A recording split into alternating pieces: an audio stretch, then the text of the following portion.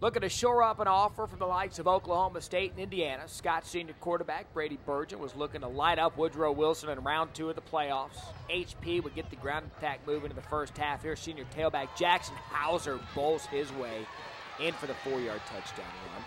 Strange things start happening now in the second quarter. Looking to tie the game up here, quarterback Christian Pierce throws a nice pass to Shaquille Dotton. Looks like he's going to coast into the end zone before he gets smacked right at the goal line.